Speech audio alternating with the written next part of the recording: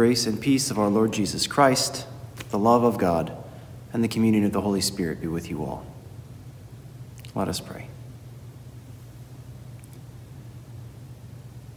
Almighty and ever-living God, you hate nothing you have made, and you forgive the sins of all who are penitent.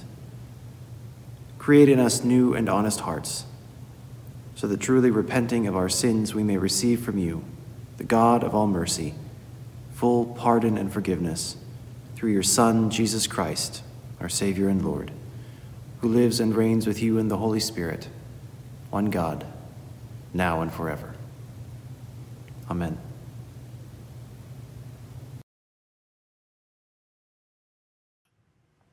Our first lesson is from the book of Joel, chapter 2. Blow the trumpet in Zion, sound the alarm on my holy mountain. Let all the inhabitants of the land tremble, for the day of the Lord is coming. It is near, a day of darkness and gloom, a day of cloud and of thick darkness. Like blackness spread upon the mountains, a great and powerful army comes. Their like has never been from of old, nor will be again after them in ages to come. Yet even now, says the Lord, return to me with all your heart, with fasting, with weeping, and with mourning. Rend your hearts and not your clothing. Return to the Lord your God, for he is gracious and merciful, slow to anger, and abounding in steadfast love, and relents from punishing. Who knows whether he will not turn and relent, and leave a blessing behind him, a grain offering and a drink offering for the Lord your God? Blow the trumpet in Zion, sanctify a fast, call a solemn assembly. Gather the people, sanctify the congregation, assemble the aged, gather the children, even infants at the breast. Let the bridegroom leave the room, and the bride her canopy. Between the vestibule and the altar let the priests, the ministers of the Lord, weep. Let them say, spare your people, O Lord, and do not make your heritage a mockery, a byword among the nations. Why should it be said among the peoples, where is their God? Word of God, word of life. Thanks be to God. Our second reading is from Corinthians chapters 5 and 6. We entreat you on behalf of Christ, be reconciled to God. For our sake he made him to be sin who knew no sin, so that in him we might become the righteousness of God. As we work together with him, we urge you also not to accept the grace of God in vain. For he said, at an acceptable time I have listened to you, and on a day of salvation I have helped you. See, now is the acceptable time. See, now is the day of salvation. We are putting no obstacles in anyone's way, so that no fault may be found with our ministry. But as servants of God, we have commended ourselves in every way, through great endurance, in afflictions, hardships, calamities, beatings, imprisonments, riots, labors, sleepless nights, hunger, by purity, knowledge, patience, kindness, holiness of spirit, genuine love, truthful speech, and the power of God, with the weapons of righteousness for the right hand and for the left, in honor and dishonor, in ill repute and good repute. We are treated as impostors, yet are true, as unknown and yet are well known, as dying and see, we are alive, as punished and yet not killed, as sorrowful yet always rejoicing, as poor yet making many rich, as having nothing and yet possessing everything. Word of God, word of life. Thanks be to God.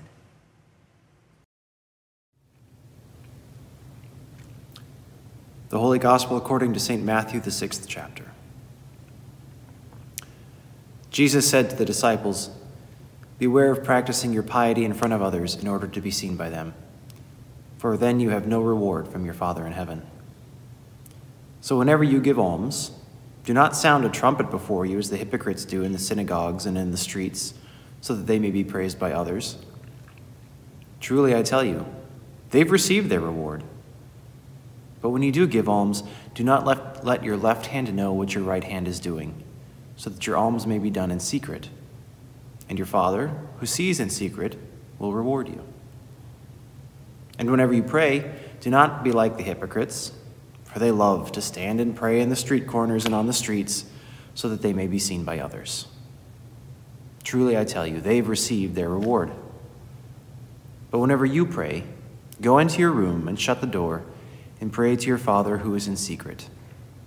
And your Father who sees in secret will reward you. And whenever you fast, do not look dismal like the hypocrites, for they disfigure their faces so as to show others that they are fasting. Truly, I tell you, they've received their reward. But when you fast, put oil on your head and wash your face, so that your fasting may not be seen by others, but by your Father who is in secret. And your Father who sees in secret will reward you. Do not store up for yourselves treasures on earth, where moth and rust consume, and where thieves break in and steal. But store up for yourselves treasures in heaven, where neither moth nor rust consume, and where thieves do not break in and steal. For where your treasure is, there your heart will be also. The Gospel of our Lord. Thanks be to God. Before you say anything, I know. All right, I know. Ash Wednesday is not the same online. Of all the services that we've had to adjust to doing digitally, this is one of the hardest for me, because I appreciate its meaning and its form so much. There's just no way to digitally approximate having ashes imposed on you as a reminder of your mortality, as a symbol of your repentance. There's no way to digitally approximate the intimacy of being touched by another human being, of touching another human being. As a pastor, I especially lament the powerful act of being trusted to be the one imposing those ashes on each of you, of being the person that you have chosen to remind you on this day that you are dust, and that to dust you shall return. It's a profound and solemn duty, one that I deeply appreciate and respect, and one that this year I miss a lot. We've all had to give up so much this year. So much that I've heard people ask the question if we even really need Lent this year, because we've already been fasting for 48 weeks. Or if we need Ash Wednesday because this pandemic is just one giant reminder of our mortality. This service is going to be one of the last things that we will have to give up for the first time. Soon we'll be missing out on celebrating Holy Week and Easter again, this for the second time, just like we did last year. I think it's worth admitting that this observance of Ash Wednesday tonight, like so many other things, it's not how we want it to be. It's not how it should be. To be able to say that, to say that things are not as they should be able to say it with other people, is to have that solidarity with one another in our frustration, our disappointment, and our sorrow. And that's powerful. Such communal lament is what reminds us that we're not alone in our grief. When we can't make pain go away, feeling the presence of others with us in that pain, knowing that we're not bearing it alone, is at least some comfort. And that, my friends, is why we observe Ash Wednesday every year. We smear ashes on our foreheads, and we spend a little bit of extra time in confession of sin, and we're reminded that of our dustiness, because all of those things are ways that we have to say together and publicly that things are not as they should be. Most years, we're just talking about the normal ills of the world, things like war and disease, poverty and oppression, climate change and mass extinction. But this year, our list includes pandemic and the disruption and the isolation and the grief that brings with it. In the Bible, folks who wanted to publicly acknowledge that things are not as they should be dress in sackcloth and smear or sprinkle ashes on their heads. It's a visible sign that something is amiss. Often it's a sign of mourning and acknowledgement that someone has died and that death has altered the world in a fundamental way for the person who is wearing that sign. It can also be a sign of repentance, an admission that I as a person or that we as a community have not been doing the things that we should be, that we've not been being the people we ought to be, that we've recognized that and we're trying to do better. That's the origin of this strange ritual that we observe every year in February. I think that wearing this physical sign, even if it's only in the church building for an hour or so, it's an important thing for us to do because we have no other way of making that statement. I thought long and hard about what else I could do as a part of this service to take the place of the imposition of ashes this year. And frankly, I came up blank. But there's a good reason for that. Unlike the ancient Hebrews, or even many contemporary cultures, we don't have any cultural signs of mourning or repentance. We have all sorts of signs and rituals and traditions for marking celebrations. There's toasts and gift exchanges and dances and parties and receptions. But there's nothing that we do to mark grief or regret or sadness. We have funerals, but even those are beginning to die out, no pun intended, in favor of celebrations of life, because we'd rather celebrate than grieve. We don't think that there's any room for public displays of grief in our society. When my dad died a couple of years ago, I found I couldn't just pretend that everything was fine and go back to life as it had been. I didn't have the desire or the energy to go around crying or frowning all the time, but I needed something to acknowledge that for me, the world was different now, that I was different, that I'd been changed by his death. And I didn't have any sackcloth to wear, and I felt it might be a little bit unhygienic to smear ashes on myself for a long period of time. But I needed some physical sign that I was not the same person I had been before he died. So I ended up kind of accidentally wearing a beard. Some of you may remember it. It was a really scraggly, patchy, nasty beard. I intentionally didn't shave it or trim it, except to keep it out of my mouth. I didn't do that because it wasn't a fashion statement. I didn't feel the need to explain it to everybody to say, this is why I'm wearing a beard, but I didn't have to, because whether or not people understood it, they knew looking at me that I looked different. And that's all I needed. I just needed something to say that something's changed. Now, nobody likes to dwell on feeling bad, but consider the result of this lack of rituals to acknowledge mourning and repentance in our society. We have no way to publicly express our desire for things to be different, to collectively telegraph our disappointment and our frustration, and to invite people into that sadness and regret with us. And so these things just remain bottled up and unexpressed until they explode in public expressions of anger and outrage, like polarization and bigotry and protests and violence. That doesn't seem healthy to me. Ash Wednesday is one of the few times and the few ways that we have to acknowledge before God and everyone in the world that this world is not the way it should be. It's one of the few times and the few ways we have to express that this makes us feel sadness and regret and even shame. It's our opportunity to take off the smiles that we have plastered on our faces all the time for a moment and to remind ourselves and everyone around us that sometimes the world is kind of a mess, that sometimes that's partly our fault. Even this pandemic, a relatively random and unavoidable fluke of nature, has been made much, much worse by governmental mismanagement and poor messaging, and the selfishness and denial and fear of ordinary people like you and me. Maybe you've even been a part of that. But lamenting like this in a community is not just about giving space to our feelings of disquiet.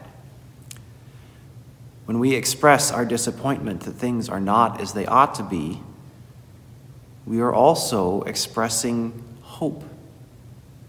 Hope that there is a way that things should be, that there is some entity or some force or some will out there in the universe that has the right and the authority to determine the way things ought to be.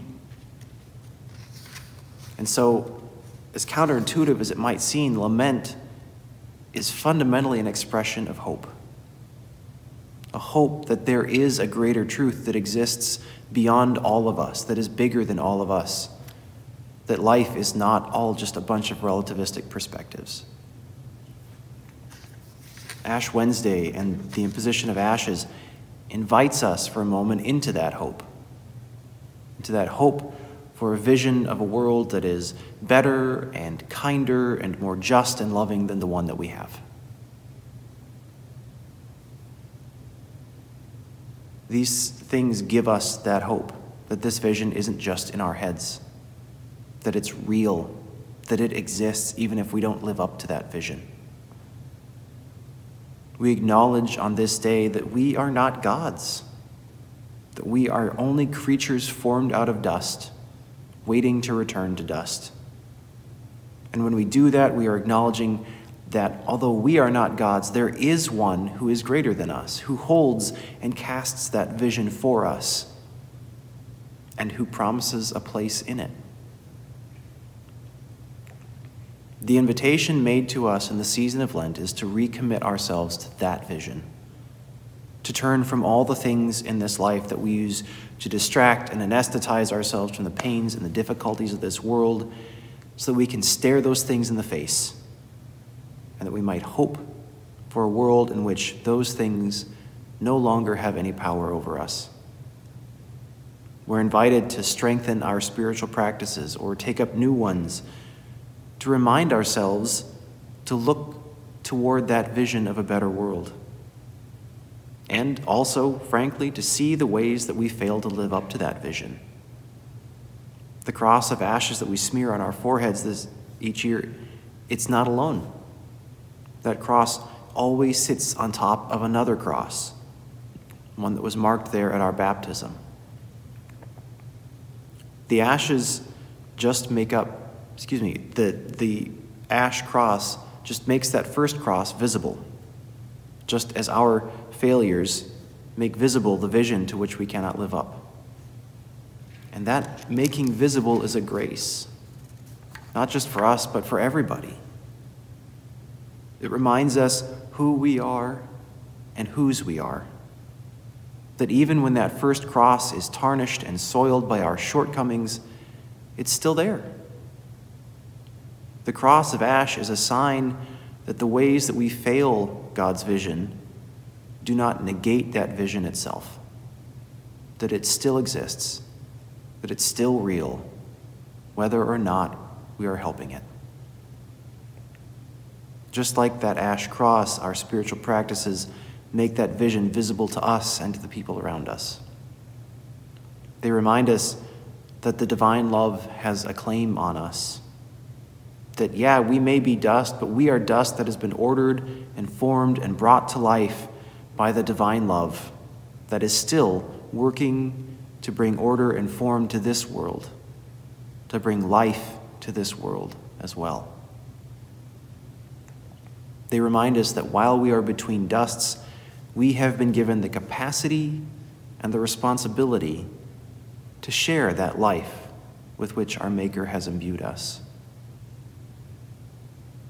So yes, tonight is not the same as it has been.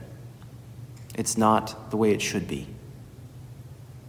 We're not able to celebrate it like we would like to or like we should, But to be honest, I think that this discordant observance of Ash Wednesday kind of makes the point, just as clearly as the ash crosses we normally put on our heads.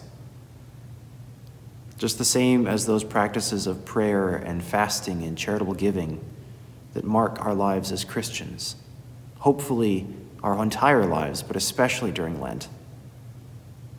Even if this isn't the way it ought to be, today we still enter into the season of Lent, and we still remember that the world is not the way it ought to be, at least not yet.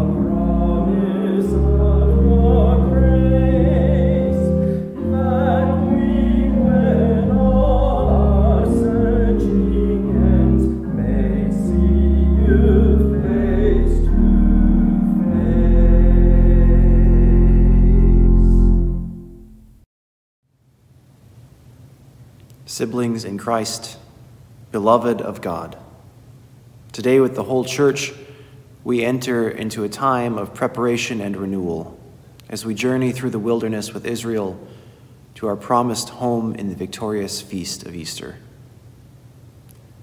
We were created to experience joy and communion with God, to love one another and to live in harmony with creation, but that is not the life we live. Things are not as they should be. Lent is a time for us to lament together the brokenness of this world and to acknowledge our own complacency with and even our own contributions toward that brokenness. It is also a time for us to remember that this brokenness and our part in it cannot and does not separate us permanently from the one who calls us through this wilderness of suffering and tragedy and death. It is in the hope of God's vision of wholeness and peace and justice for all creation that we once again commit ourselves to that vision and to this journey. As disciples of Jesus, we are called to turn away from our slavery to the treasures and the false promises of Egypt and to follow into the wilderness. I invite you to walk with me this path of Lent. I invite you into this time of intentional self-examination and repentance, into the practices of prayer and fasting and sacrificial giving and works of love. Practices which will not only prepare us and those around us to arrive at our destination, but will remind us along the way of where it is that we're headed. We are not called to walk this path alone. we will be strengthened and nourished along the way by the one who calls us with the gifts of word and sacrament, our manna along this desert journey. Let us continue on together through these 40 days to the great 3 days of Jesus' death and resurrection. Let us confess our sin in the presence of God and one another.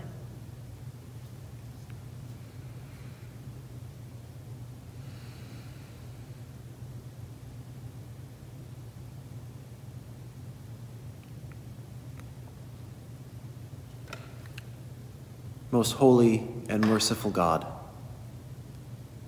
we confess to you and to one another and before the whole company of heaven that we have sinned by our fault, by our own fault, by our own most grievous fault, in thought, in word, and in deed, by what we have done and by what we have left undone. We have not loved you with our whole heart and mind and strength. We have not loved our neighbors as ourselves.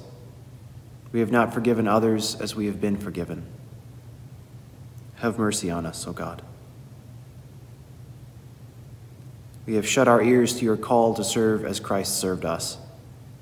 We have not been true to the mind of Christ. We have grieved your Holy Spirit. Have mercy on us, O God.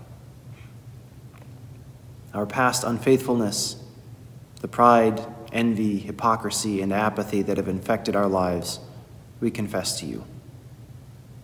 Have mercy on us, O God. Our self-indulgent appetites and ways, and our exploitation of other people, we confess to you. Have mercy on us, O God. Our negligence in prayer and worship, and our failure to share the faith that is in us, we confess to you. Have mercy on us, O God. Our neglect of human need and suffering, and our indifference to injustice and cruelty, we confess to you. Have mercy on us, O God. Our false judgments, our uncharitable thoughts toward our neighbors, and our prejudice and contempt toward those who differ from us, we confess to you. Have mercy on us, O God. Our waste and our pollution of your creation, and our lack of concern for those who come after us, we confess to you. Have mercy on us, O God. Restore us, O God. Let your anger depart from us. Hear us, O God. Your mercy is great.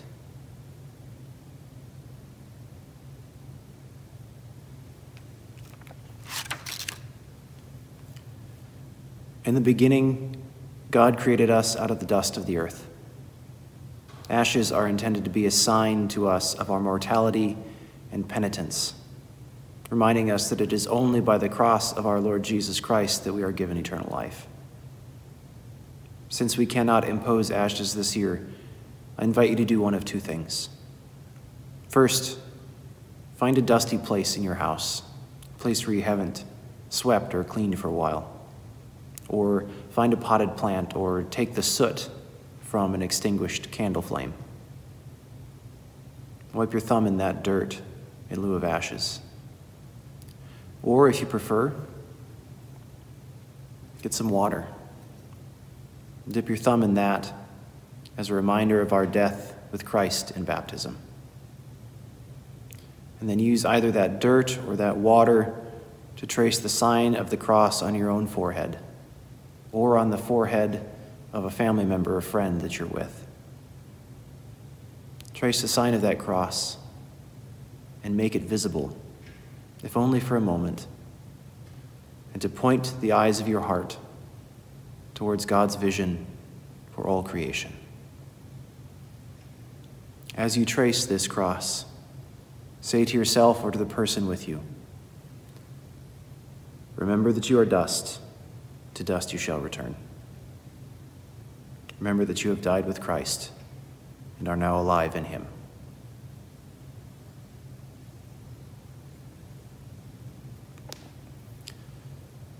May the God who creates us all keep our eyes forever on the cross, the sign of the world to come, the shape of the life that we have been given to share. Amen. Let us pray. Accomplish in us, O God, the work of your salvation, that we may show forth your glory in the world. By the cross and passion of your Son, our Savior, bring us with all your saints to the joy of his resurrection. Amen.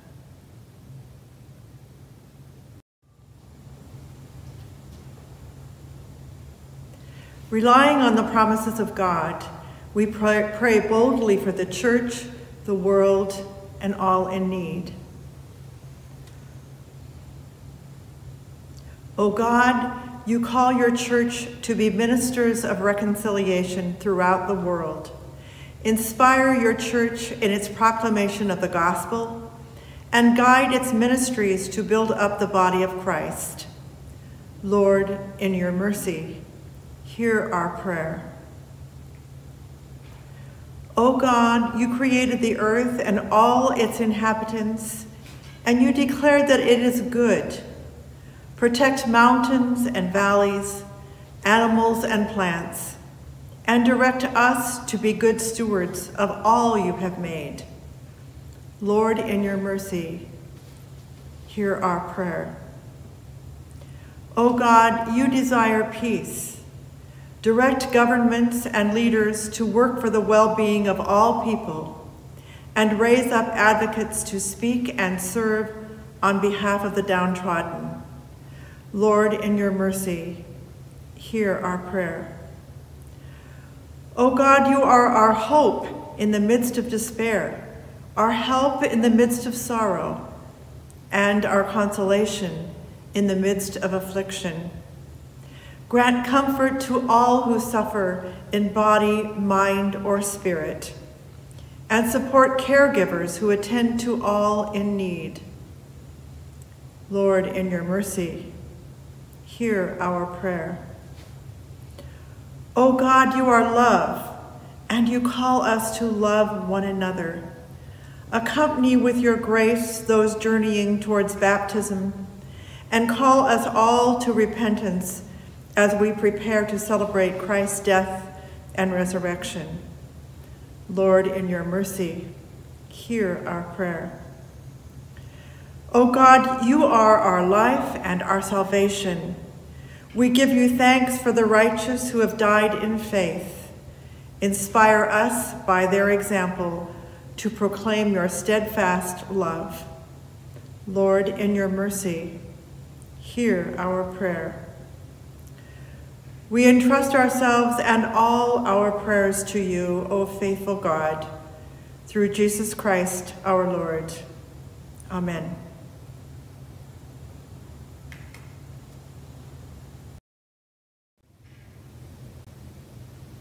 Let us prepare now our homes and our hearts to share in the holy meal with which God nourishes us along our journey. Let us pray. Blessed are you, O God of the journey. Your mercy is everlasting, and your faithfulness endures from age to age. You set your bow in the clouds as a sign to Noah, gave Abram and Sarai new names to seal your covenant in the wilderness. You blessed Israel with your law, an everlasting testament to your love for them. Through grumbling and rebellion, through wilderness and exile, you remained with your people, faithful when we were faithless, until the time when you sent your Son to establish a new covenant which could not be broken, to write your law upon our hearts. On the night in which he was betrayed, our Lord Jesus took bread. He gave thanks and broke it and gave it to his disciples, saying, "Take and eat. This is my body, which is given for you.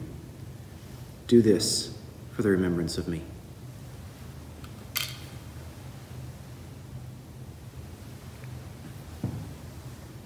Again, after supper, he took the cup. When he had given thanks, he gave it for all to drink, saying, "This cup is the new covenant in my blood, which is shed for you and for all people for the forgiveness of sin. Do this for the remembrance of me.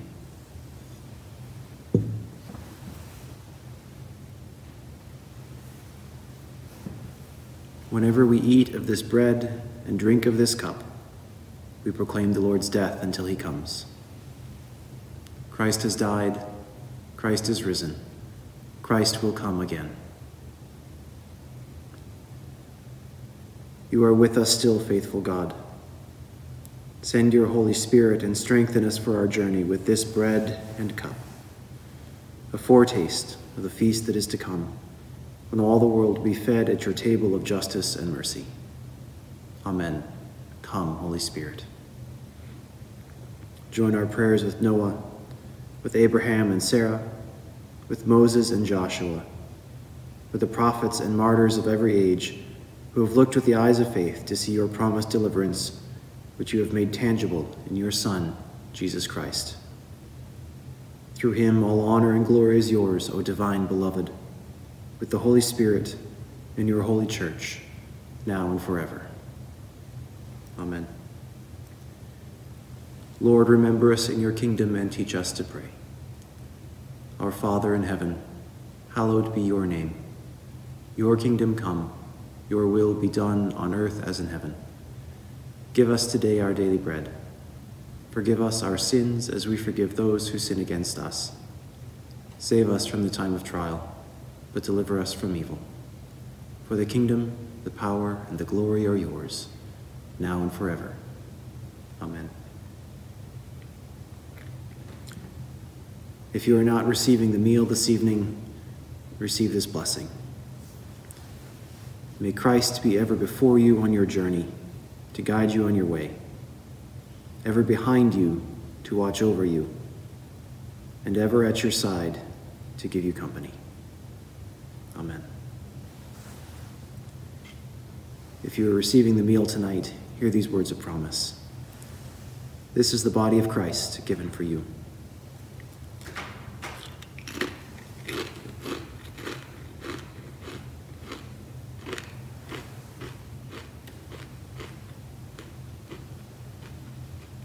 This is the blood of Christ shed for you.